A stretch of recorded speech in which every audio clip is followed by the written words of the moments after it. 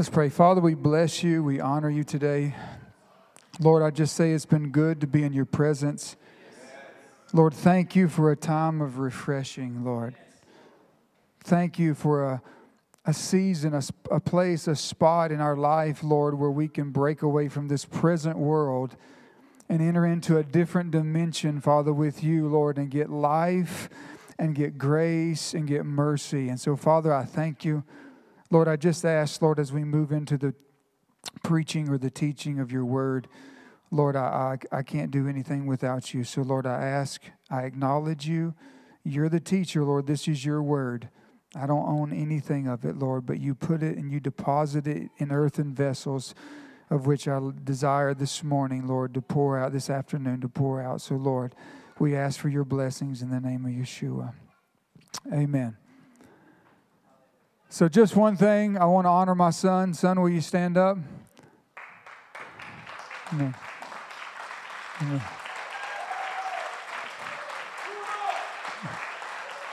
Amen. For you that don't know, this is my oldest son. His name is John Paul Campbell.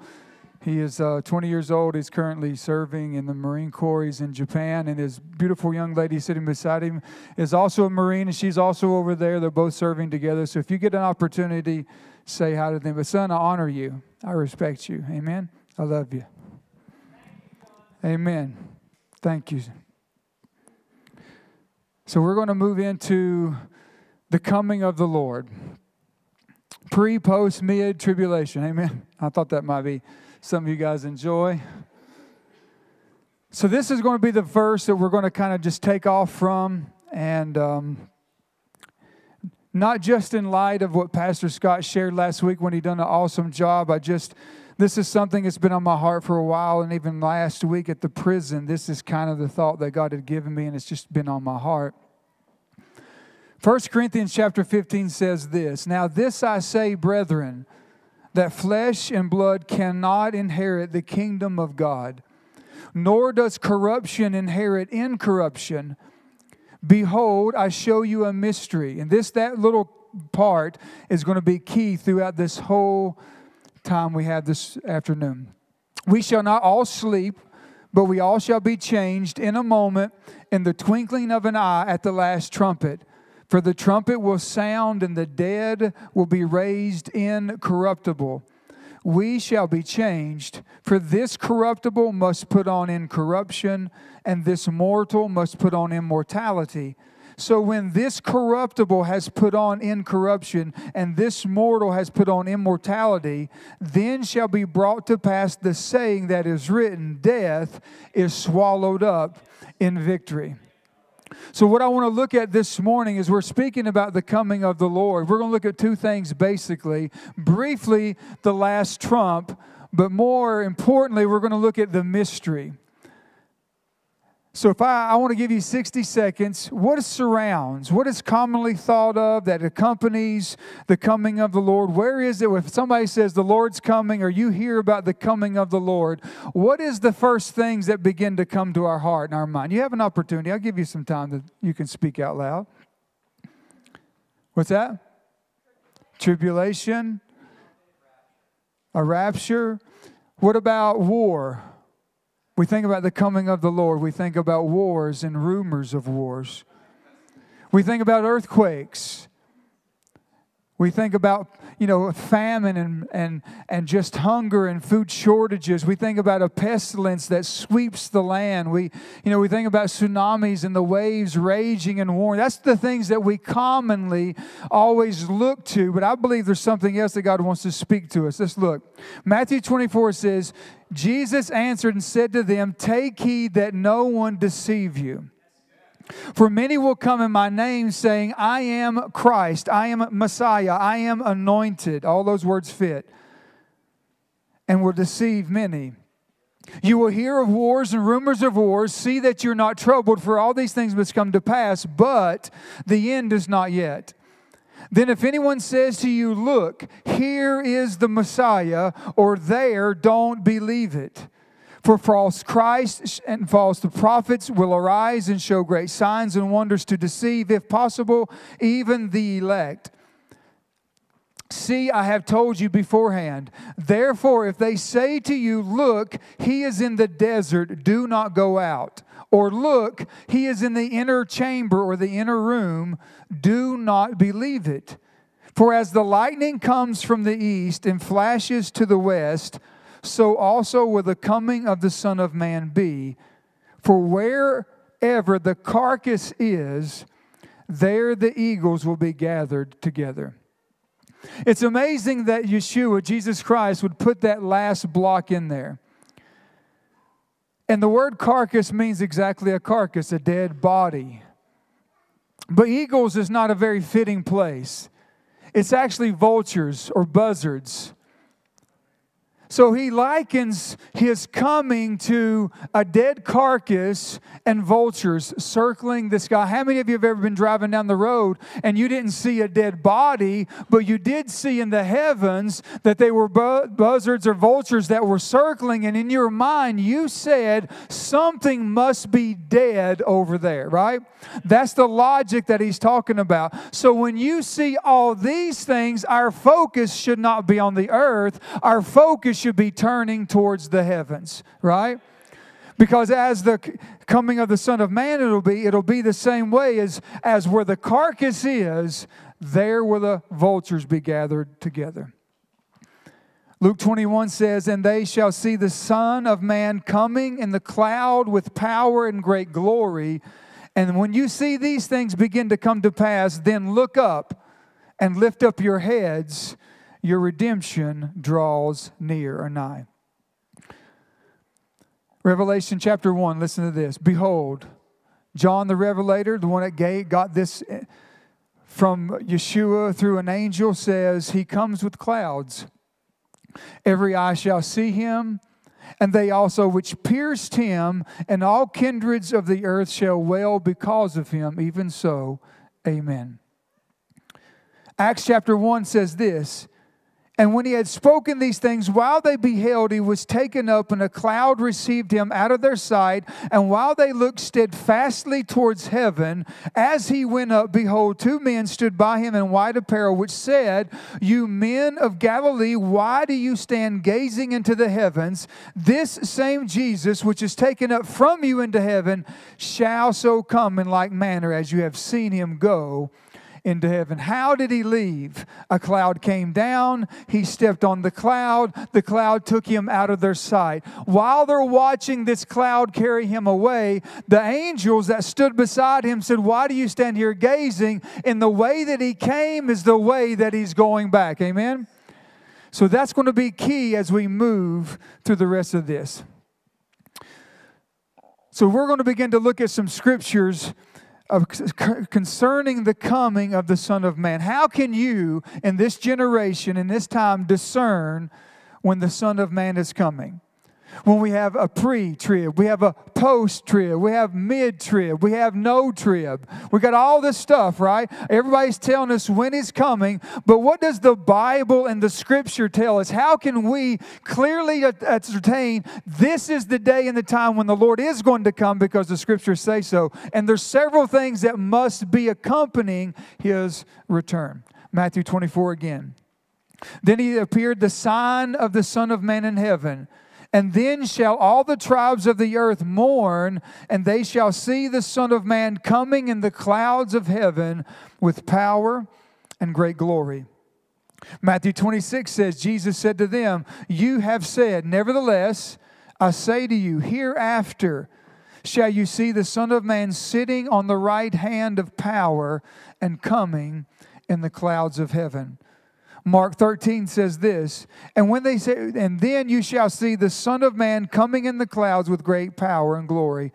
And then 1 Thessalonians 4:17 says, then we which are alive and remain shall be called up together with them in the clouds to meet the Lord in the air, and so shall we ever be with the Lord. Now these are common scriptures that most of us know. But is this just a New Testament teaching? Is this just something that the Apostle Paul or maybe John the Revelator or maybe Mark got a glimpse of?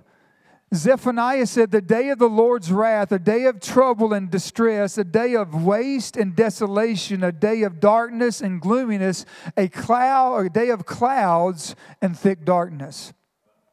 Nahum says, the Lord is slow to anger and great in power and will not acquit the wicked. The Lord has his way in the whirlwind and in the storm, and the clouds are the dust of his feet. And Joel says, a day of darkness and gloominess, a day of clouds and a thick darkness. As the morning spread upon the mountains, a great people and a strong. And the last verse before we get into where I want to get to. Daniel says, I saw in the night visions, and behold, one like the Son of Man came with the clouds of heaven and came to the Ancient of Days, and they brought him near before him. The reason why I tried to labor that is because of being able to scripturally put our finger on the place where the Son of Man comes and the body of Christ is taken out of this place is crucial. Because as Brother Matthew said, there is darkness on the land presently, but there's a thick darkness that is coming. A darkness that even can be felt. A darkness that comes in and waves in, and men and women, the Bible declares over and over again that this kingdom, that men and women even like gnash or chew on their tongue because it'll be so dark. So it's very crucial that you and I understand the Scriptures. Paul was speaking of, and he has a certain knowledge. There's not a whole lot of scripture if you go digging about the trumpets and the last one, the first one, and how many they are.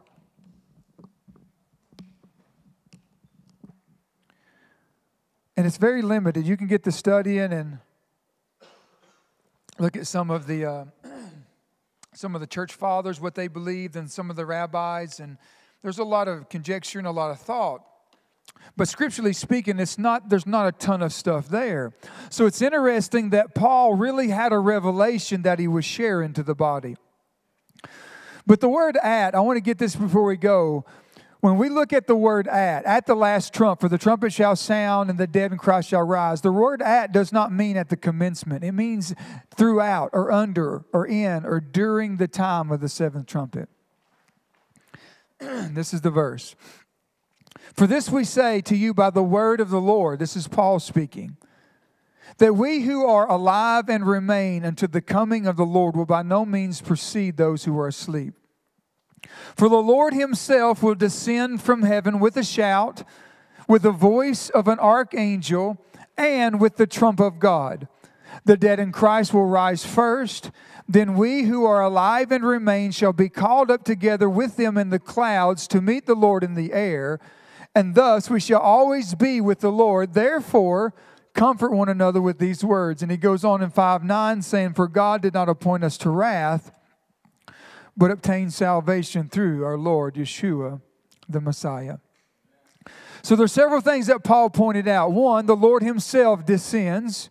Two, there's a shout, there's the voice of an archangel, the trumpet of God is blown, the dead in Christ or the saints of God are seen, and those who are alive and remaining are called up to meet the Lord in the clouds. For if the trumpet give an uncertain sound, how shall we prepare for the battle? Now this is interesting that Paul would put this in 1 Corinthians 14, which is right before 15, where he begins to show us a mystery. And one of the things I think is absolutely crucial, brothers and sisters, and we know this as we're walking through, when you and I begin to walk through the feast and we just walk through the day of trumpets, we're getting understanding of what the sound of the trumpet really is to do, right? If the trumpet is unknown, is that reveille or is that a call to arms? Is it time to eat or are they playing taps? I don't understand and I don't recognize the sound of the shofar or the trumpet. So if it makes an undistinct sound, how shall the world prepare themselves for the battle? Not a battle, it's the battle. So Paul knew that, and he was writing to the church of Corinth. If the trumpet sounds and nobody understands it, nobody's going to prepare for what's getting ready to happen. You should be thankful, brothers and sisters, that God has got us in a place where we're beginning to understand. Will it be like the way we blow it? Probably not. But we're trying to get used to the sounding of the shofar. And one day that one will sound, whether it's the first or the last, and we'll hear it, and something will transpire in us that something happens and we leave this earth, right? Because we're being tuned and trained to its voice. Now listen, this is where we're getting to. But in the days of the voice of the seventh angel, when he shall begin to sound, the mystery of God should be complete, as he declared to his servants, the prophets. Now this is where I'm trying to get to. When the seventh angel sounds, something is finished. And it's interesting that it's the last trumpet that brings in the seventh, this completion, that there's a mystery that has now been completed. And that's what we're going to look at for the remainder of the time we have this afternoon. What is the mystery? This is crucial. Corinthians again, behold, I show you a mystery. This is Paul. We shall not all sleep, but we all shall be changed in a moment, in the twinkling of an eye, at the last trumpet. Mark says, Yeshua speaking says, it's given to you to know the mystery of the kingdom of God. But to them that are without, all these things are done in parables. So if you're a believer, it's given to you to know what this mystery is. However, we speak among them, those that are mature, yet not the wisdom of this world, nor the rulers of this age, who are coming to nothing. But we speak the wisdom of God in a mystery, the hidden wisdom which God ordained before the world to our glory, which none of the rulers of this age knew, for had they known, they would not have crucified the Lord of glory. So God is saying right here that in God's wisdom, there was a mystery that's been hidden, and it's been ordained since the beginning. It's interesting as we begin to go through this, that when God looked at a man called Abram, he called him a father of many nations, a father of many dialects, a father of many colors, a father of many ethnicities. He called him a father of nations when he called him. So this knowledge and wisdom and mystery that Paul got was something that God knew in the beginning, because the Bible declares, he declares the end from the beginning. So God's plan, which has always been, it's always been there, but men and women have not always understood the plan of God. Why? It's a mystery. Look in Romans. Now to him that has the power to establish you according to my gospel, Paul speaking, and the preaching of Yeshua the Messiah, according to the revelation of the mystery, which was kept secret since the world began, but now is made manifest, and by the scriptures of the prophets, according to the commandment of the everlasting God, made known to all nations for the obedience of faith. To the only wise God be glory through Jesus Christ forever. Amen. So Paul said, and he agreed with Revelation 10:7, that this secret has been kept since the world began, and it was only revealed to prophets and to saints. For this reason, I, Paul, the prisoner of Jesus Christ, Christ Jesus for you Gentiles, if indeed you have heard the dispensation of the grace of God which is given to me to you, how that by revelation he made known to me the mystery, as I briefly written to you, by which when you read, you may understand my knowledge in the mystery of Christ, which in other ages was not made known to the sons of men, as it has now been revealed by the Spirit to his holy apostles and prophets, that the Gentiles should be fellow inheritors of the same body and partakers of his promise in Christ through the gospel. So the mystery is you. You sitting here right now are the mystery. It was revealed to prophets, it was revealed to saints, it was revealed to men and women of God, but as the majority, they did not see it, nor did they believe it. When God gave it to a Jewish nation, they took it to themselves, and they looked at the Goyim and said, it's not for you. Matter of fact, when Yeshua said, listen, where I go, you cannot come, they said what? Will he go to the Goyim and teach them? Will he kill himself? What is this that he says, where I go, you cannot come? What is this that he means? So it's interesting that the mystery that is completed is the mystery of the Gentiles, of the Goyim, of the nations being brought in and grafted into the one tree, being partaker of the one root, being partaker of the root and the fatness of this one thing, because there's one faith, there's one Lord, there's one baptism. Amen. Do you know that? How many of you know that Jesus Christ never baptized anybody? His disciples water baptized. Do you know why? He said, I have a baptism, and he does baptize, but he baptizes in the Holy Spirit. That's the baptism that he's looking for, amen? You and I take people to the water, and we baptize them unto repentance. We lead them into repentance, but there is coming one who's the Bible, as John said it, whose shoes were unworthy to loosen. He shall baptize you with the Holy Spirit and with fire. Right? There's one faith, one Lord, and one baptism. Those that are baptized and believe, they are the ones that are saved. That's the truth. So the mystery that actually comes to a completion when the seventh angel sounds is the mystery of all the nations being allowed to come in and be a partaker of the root and the fatness. The natural olive branches have been snapped off. God in His grace has taken wild olive branches and grafted them into this one tree. It's one old story. It was in the beginning. It'll be in the end. It's the same story. Amen. But in the process of time, there was a few branches broken off to make room for a couple more branches that He wanted to put in, right? And that's you. To me, Paul says, who am less than the least of all the saints, this grace was given that I should preach among the Gentiles the unsearchable riches of the Messiah.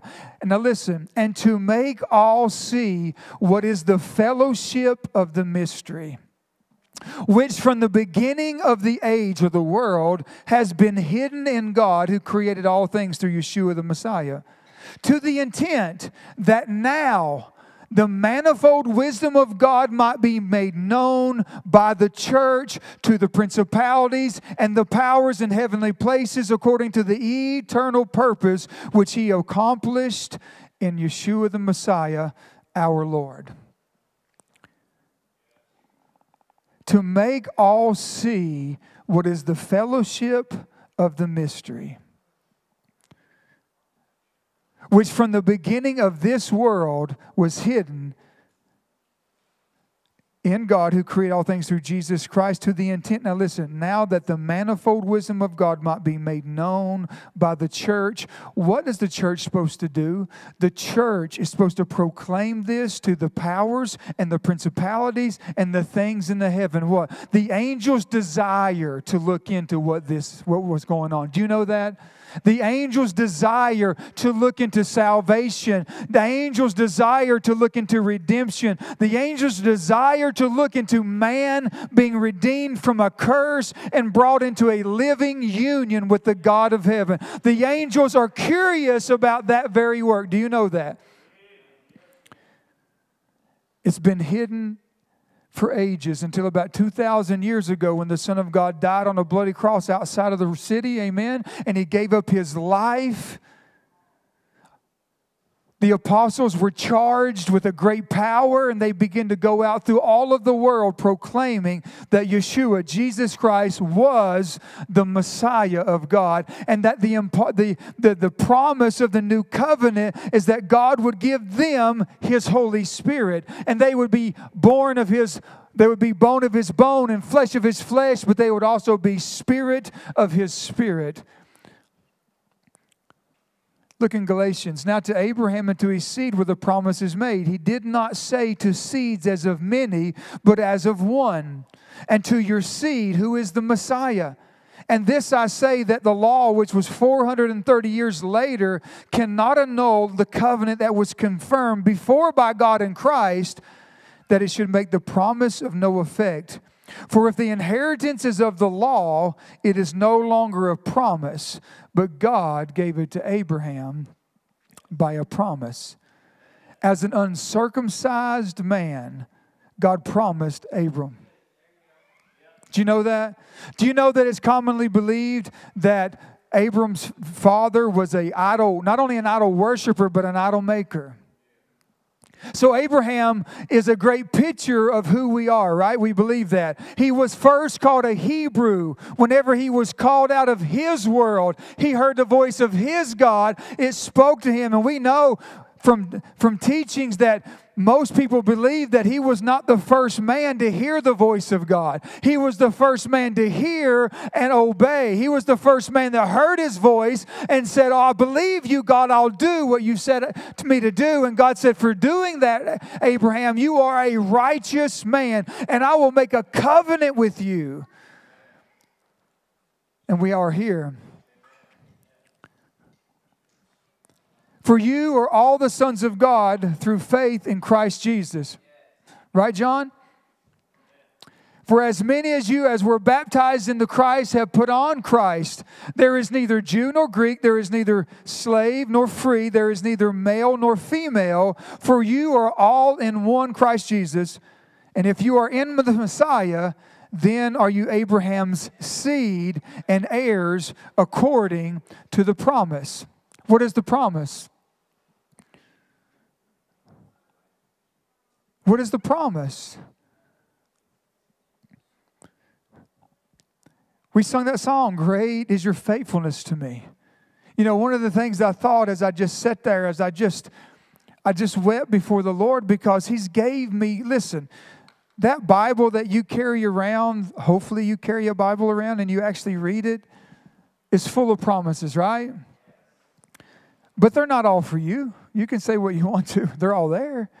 But there's a few that God gives you specifically. And all of a sudden, that word that's been there for ages now has life, and it is personal to you.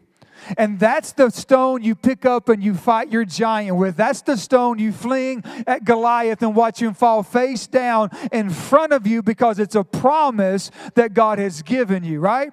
God gave Abraham a promise. Abraham, you will be a father of multitudes of nations. You will be that man. Abraham said, "I don't even have any children. How can this be?" Sarah laughed. "Shall I, being way up in years, 90 years old, shall I know pleasure? Shall I give birth? Shall I have a child to dandle upon my knees? Shall I even experience that?" Abraham said, "Why'd you laugh?" She said, "I didn't laugh." He said, "Oh, but you did." Not because he heard him, because God said she did. Amen. So I want to ask you a question. I was going to do this early. Do you have a promise from God this afternoon?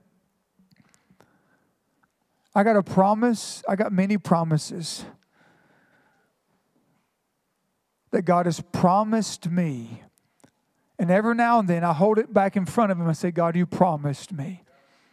God, you promised. This is what you said to me. You promised me. And because you promised me this, I'm believing you." See, when God gives you a promise, you grab it and you hold on to it until the very end. The Bible declares that when Abraham, against hope, believed in hope that he would be the father of many nations. because he didn't have a son. Then he did have a son, and God said, I want you to sacrifice your son. And even in doing the sacrifice, going up the mount, he still believed in God. If he took his life, God would raise that man back up. He had faith in God. Do you have a promise from God? I have a promise. I have many promises this morning. And some of them you don't even realize until you get older. You know what I mean? I'll be honest, we have a lot of children, and they're all very special to me. And I don't even like to say this, but there's something about a father and having a son at his right hand that's special. As I get older, I think, how much, God, I want to be like that, because you looked at Yeshua one day, said, this is my son in whom I'm well pleased, and then he highly exalted him, and now he's called the son of my right hand. He's on my right. He's right here. And how valuable those promises are. Amen? I have a promise. Revelation 11. Then the angel sounded, the seventh angel that is, and there was a loud voice in heaven saying, the kingdoms of this world have become the kingdoms of our Lord and of his Messiah, and he shall reign forever and ever. And the 24 elders who sat before God on their thrones fell on their faces, and they worshiped God, saying, we give you thanks, O Lord God Almighty, the one who is and was and who is to come, because you have taken your great power and reigned. The nations were angry, and your wrath has come, the time of the dead, that they should be judged, and that you should reward your servants, the prophets and the saints, and that those who fear your name small and great, and you should destroy those who destroy the earth. Then the temple of God was opened in heaven, and the ark of his covenant was seen in the temple, and there was lightnings and noises and thunderings and an earthquake and great hail. So in process of reading the book of Revelation, we get to chapter number 11, and this is, well, let's back up. Chapter 10 says, when the seven trumpet sounds, the mystery of God is completed. If you go one more chapter in the Revelation, chapter 11, verse 15, the trumpet sounds, and there's a loud cry from an angel said, now has come salvation. Now has come the time to judge. Now has come the time to reward the children, the servants of God. And listen, now has come the time that you should destroy them that destroy the earth. Whenever that sunk into my heart one day, that changed my view on what we call Armageddon in the last days and the coming of the Lord. Do you believe the scriptures? Yeshua just said he's coming back to destroy something that's trying to destroy his earth. We always look at the coming of the day of the Lord as if God is absolutely wiping off the face of the earth. And there's a truth there. But what he is doing, he is removing from the earth things that are trying to destroy the earth. Do you understand that? Do you know there's a plot as we stand right now? There is a plot to get the population from 8 billion to 500 million within a few years. There's where we're at. It's an absolute plan of the enemy, satanic in its root, to take the world's population down to 500. There's stones in Georgia that say this. Their goal is to get the population down. That's where they're going. That's where they want to go. And so sometimes when you and I speak about the coming of the Lord, it can be a fearful thing. If you're in sin, if you're outside of the covenant of grace, if you're walking far off from God, if you're dabbling in the world, that should strike a holy fear in your heart. I pray to God that it would do that. Because that day is a great, but it is a terrible day. It's a great day for the children of God. It's a terrible day for those that are outside of Christ. And for the wicked ones, it is a great and a terrible day. But the good news for you and I, if we're watching and we're being able to discern where God is coming, we're in a process of preparing ourselves to meet the bridegroom. Amen? Ain't that the season that we're walking through right now? What is the Feast of Tabernacles also called? The ingathering. A feast of harvesting. Now, this is my understanding, okay? Bear with me. If you remember, the mystery of God would be complete, as it says Romans 10 or Revelation 10:7. In Revelation 11, we see two witnesses that show up, which God declares in His Word must agree before any judgment could be rendered. Revelation 11:15, the seven trumpet sounds, and in 12 and 13, John sees a few visions. He sees a woman clothed with sun and the moon under her feet, and a crown of 12 stars upon her head. There's a great dragon that appears in front of this woman who has 7 heads and 10 horns. She's pregnant. It wants to devour the child. She gives birth to the child. The child is called back up into heaven, and this dragon persecutes the seed. We learn the seed of this woman, right? She flees off into the wilderness. But John also sees a beast that rises up out of the sea and a beast that rises up out of the earth. And most commentators believe the one that rises out of the earth is the Antichrist himself. And then we move into Revelation 14 and we see the coming of the Son of Man. So this is what I believe God had showed me years and years ago. Is my understanding. The reason why there seems to be, to me, this odd place in the book of Revelation, even like Pastor Scott was speaking chiastically, if you look at 11, 12, that's the real core of the whole book, because you see the picture. So it's interesting that as soon as the last trumpet sounds, all of a sudden there seems to be a break between the sounding of the trumpet and the actual coming of the Son of Man. And there's all these pictures or visions or things that are seen or projected into the book of Revelation. To me, the woman is the gospel. You see the very thought, the very plan of God from the very beginning to the end. There's a woman, she has 12 stars. She's pregnant. She gives birth to one that's going to rule all nations with a rod of iron. Whenever the child comes up, this dragon seeks to devour it. Remember when Herod wanted to kill all the children because there was a prophecy? Who is this one born king of the Jews? And so Herod sends out word that all the children from 2 and under should die. And there was a great massive slaughtering of the children. And then in Revelation going on, you see this great beast system that rises up out of the sea, which most believe is like just a multitude of nations or peoples. And then this weird-looking creature comes up out of the earth, and he's diverse, he's different, he's fierce-looking. And then it goes back to when, and we're going to read it in just a second, when the effect of the 7th trumpet actually happens. Look right here.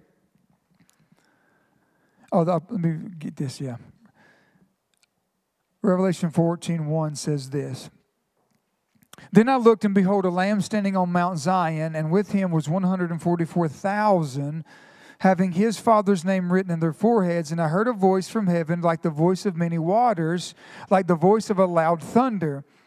And I heard the sound of harps playing with their harps, and I sang as it were a new song before the throne, and before the 4 living creatures and the elders, and no one could learn the song except the 144,000. Now look, who were redeemed from the earth. These are the ones that were not defiled with women, for they are virgins. These are the ones that follow the Lamb wheresoever he goes. These were redeemed from among men, being the first fruits of God to the Lamb, and in their mouth was found no deceit. For they are without fault before the throne of God. This is the verse that sealed that there is no pre-tribulation rapture for me. If these are the first fruits redeemed off the earth, how can Revelation 4 be the rapture of the church if these are the first fruits? Ain't that what the Bible says? These are they that were redeemed from the earth, being first fruits unto God. And it's after the 7th trumpet has sounded. So if there is a pre-tribulation rapture and we escape, how is it possible that these are first fruits if John somehow represents the calling of the church out of the world? Matter of fact, if you look at Scripture, the church is always represented as a woman and not as a man. And there's a lot of things that accompany the coming of the Son of Man that are not found in Revelation 4. For John says, I heard a voice like a trumpet that said, come up here, and I'm going to show you things that must shortly or speedily come to pass. And he gets the whole revelation of the day of the Lord, the unveiling of the day of the Lord. But in Revelation 14 says this, Then I looked, and behold, a white cloud, and on the cloud one sat like the Son of Man, having on his head a golden crown, and his hand a sharp sickle. And another angel came out of the temple, crying with a loud voice to him that sat on the cloud, Thrust in your sickle, for the time has come for you to reap. For the harvest of the earth is ripe. So he that sat upon the cloud thrust in his sickle on the earth, and the earth was reaped.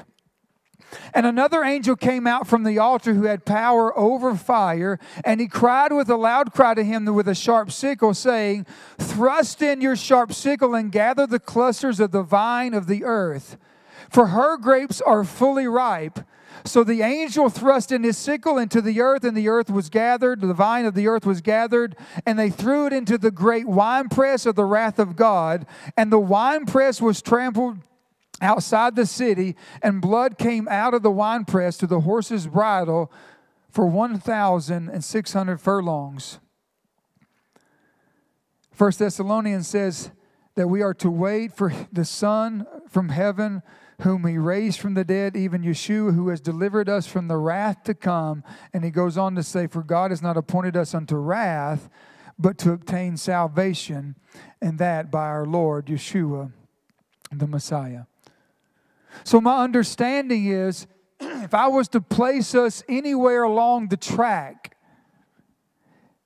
and there would be more than just a young teenager back in the 1800s having a dream, if I wanted to be biblical and I wanted to be scripturally correct, there's a lot of things that have to be taking place for me to put my finger on it. Says it looks like it's going to be around this season.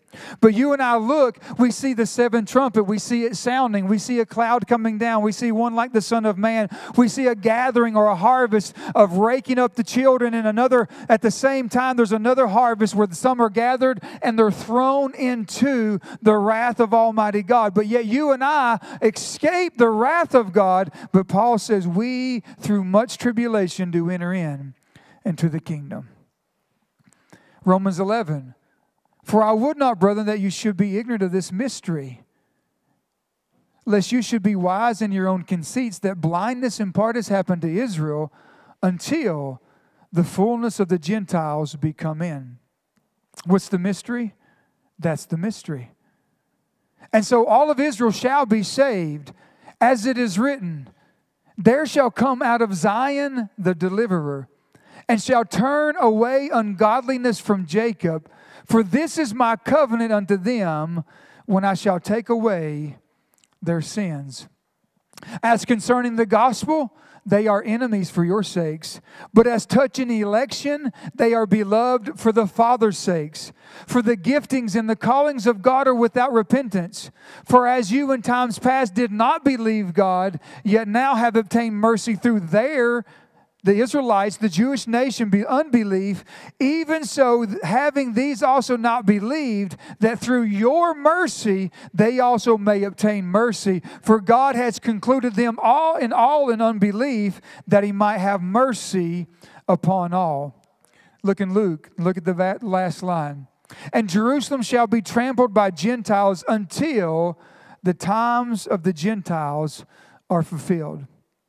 So what is the mystery that is completed when the seventh angel begins to sound his trumpet? The mystery that is completed is you and I being a partaker of the root and fatness, being brought into one person. The Bible declares that God, and through Christ, tore down the middle wall of partition, and He made one new man, right? No more male, no more female, no more bond, no more Scythian, none of this stuff. We are one new man in Christ. He tore that down. That's the mystery, brothers and sisters, that's been hidden since God started the gospel. I came here this morning about, it was before 6 o'clock, and I was walking up, and I just looked up into the heavens, and all of a sudden it was just amazing how bright and clear the sky was. And there's no way you and I can look into the heavens and see, even though God might have done this, there's an order when they stuck, right? There's shapes. There's wisdom behind it. The Bible declares, and I wanted to read it this morning, the heavens declare the glory of God, and the firmament shows His handiwork. Matter of fact, every day and every night their speech is going on, but do we have ears to hear what they're actually saying? The Bible says in Job that the morning stars, they sang together as He created all things. And when He created it, He had a plan that you and I might be in the household of God, planted in the tree. Who's He coming for? He's coming for the remnant of her seed, just like the dragon is coming for the remnant of her seed. Who are they? It's they that have the testimony of Jesus Christ, but they also keep the commandments of God. That's the apple of God's eye. It's always been, always will be. John chapter 1. What does it say? That we become the children of God not by blood, nor the will of the flesh, nor the will of man, but by God we became His children. I'm almost done. 2 Thessalonians. For the mystery of iniquity does already work. Only he who now let it will let until he be taken out of the way. Pastor Scott taught on this last week, or week before. And then shall that wicked one be revealed, whom the Lord shall consume with the spirit of His mouth, and shall destroy with the brightness of His coming. Even him whose coming is after the working of Satan. Whose coming is after the working of Satan? He's talking about the coming of the Lord. And even him whose coming is after the working of Satan, with all power and signs and lying wonders, and with all deceivableness and unrighteousness in them that perish, because they did not believe nor receive the love of the truth, that they might be saved. For this cause God shall send them a strong delusion that they should believe a lie. And I wrote there the lie, because if you look at it in the Greek, it's an emphatic article. Do you know that that's also used one other time of Judas Iscariot, the son of perdition? That they all might be condemned who did not believe the truth. But listen, where do they have pleasure? Their pleasure was in unrighteousness. Revelation 12, the whole story of the gospel from beginning to end. Revelation 13, the beast system and the coming lawless one and the Antichrist. And Revelation 14, the coming Messiah is after the working of Satan. For if we believe that Yeshua died and rose again, even so them which also sleep in Yeshua, God will bring with Him. And Enoch, and this is the last verse, also the seventh from Adam prophesied of these, saying, Behold, the Lord comes with 10,000 of His saints.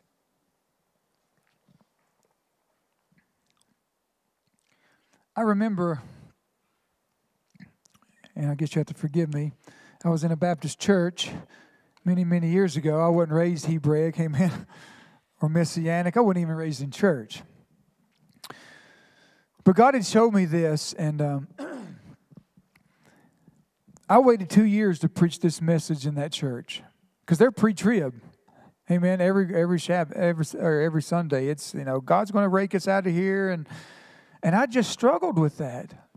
I'm like, I just don't see that clearly in the Scriptures. And one day there was my lot to fall for me to preach, and this was on my heart, and I just thought, I'm just going to preach it. We'll just see how it goes. Amen. And the pastor of the church at the time had made a couple of statements. You remember Brother John? John, you remember Pastor Kenny Whaley, Cherokee Mountain? And he had made a couple of statements. One time he was preaching, he said, I don't even know when it's going to happen. I thought, praise the Lord, you don't even know. So, and again, I waited. There's times I wanted to preach this and God didn't give me liberty. But that day there was liberty in the house. And I never saw this like this. But God allowed me to share this message, and the whole church, with the majority of a couple, they all turned that day. And the pastor got up and said, that seals it for me. And the whole church began to rejoice. Now, there was a few hardcore, and listen, if you're pre-trib, just run with it. I pray to God it happens, amen. But Scripture tells me something different, amen. And if you go up, catch me and I'll ride with you, I guess. Amen. My understanding, and listen, this is, what started me that changed my heart? Because when I got out of being a heathen and got into the church, I was indoctrinated with this. And I went to the prison, which I still do, and I was going up there, and there were 4 of us, and we would go into this room and we'd preach. We'd all take turns. One week it was my week, and we would just rotate in the month. And when it wasn't my turn to preach, I had liberty to go out with the cellies, and I would just go. They're playing pool and ping pong, and I'd share the gospel with them. And I'll never forget this man. He was a black man. His name was Kincaid. And I walked up to him, and I wanted him to come to church, but he wouldn't come in there because one of the pastors had made a kind of a racial remark, and he said, I'll never set foot in that place. So I'll begin to talk to him about the coming of the Lord and how God's going to rapture us out of here. And this is what he said. He looked at me. He said, I'll cut you with the word. I said, what are you talking about? He said, there ain't no pre-tribulation rapture. I said, so we begin to battle, right? And he said, listen, he said, God will sustain us through it. I said, no, brother, we're leaving before. So after that day, I went home and I got my Bible. I'm like, I'm going to prove him wrong. And I began to dig and I began to study and I began to dig and I began to study. And all these, I couldn't get these things to... They just would not connect. And I'm like, I don't understand this.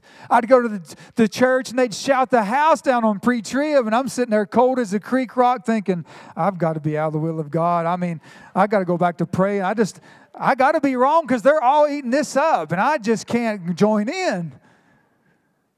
And one day I was listening to a message by Rolf Barnard. If you ever want to hear a man of God to get you under conviction, you just dig him up. He'll send you straight to your knees, amen, quickly. And I was listening to him, and he made a statement about Revelation 14, and they that were redeemed being the first fruits. And it was just like the last nail in the coffin. I thought, that is the truth. So, am I saying I got all truth? No. I'm so thankful for Pastor Scott and Pastor Matthew and Pastor Ken and Pastor Charles, and for the people that come and teach the nuggets, and Brother Matthew and Kevin and all of you, because I'm learning. Amen. I'm ever learning. I don't have all knowledge. All I know is what God taught me. But this is my understanding. If you want to put your finger in a spot, it's safe to stay in the bounds of holy writings. Amen. It's safe to stay where Scripture gives us the warrant to walk in. It's a safe place to be, right? No matter what theology tells you, no matter what doctrines and dispensationalists tell you, the Word of God will stand. When this world is on fire, God's Word will stand, amen? And I think it very well could be that's the lie that a lot of people are going to struggle with when things change and tribulation comes and persecution is here. It's not over there. It's right here on my backside, and people are going to look at their pastor and say, you said we're leaving, and they're going to be speechless in that hour. But to you that know these things, guess what will happen? He will rise with healing in His wings. Amen. There is a joy to knowing this. Listen, I'm not fearful, and I'm not, rubbing my hands together. I don't understand things. God has told me how it's going to happen, that when it comes, I've got confidence. God has told me it's going to be just like this. So our confidence is in knowing the Scriptures. And it's been declared from the prophets. But they didn't have all the revelation. Daniel cried out, God, give me the understanding. Daniel, you're a man beloved of God. Just seal up the writing. It's for a time at the end, of which I'll unveil it, I'll take the lid off, and they'll understand it. But you're going to be with me. I've got a special place for you, Daniel. You just be content that you're loved of me. Ain't that what the Scripture says? No? Yes? Maybe? Yes, it does say that. Amen. Father, we bless you today, Lord. May God be true and every man a liar. Lord, hide your word in our heart. Lord, I'm not excited that there's people that hold to error. Lord, I held to error, and there's probably places in my life, Lord, still that you need to get the grip off of some things, and I acknowledge that before you. But Father, I just believe that in this generation, this time, the veil is being torn, Lord, in our understanding, and that true righteousness is being raised up, and the truth of your word is again being given to the body. Lord, give us the truth, Lord. You said the truth would set us free. Father, bless the reading of your word, we ask, in the name of Yeshua. Amen.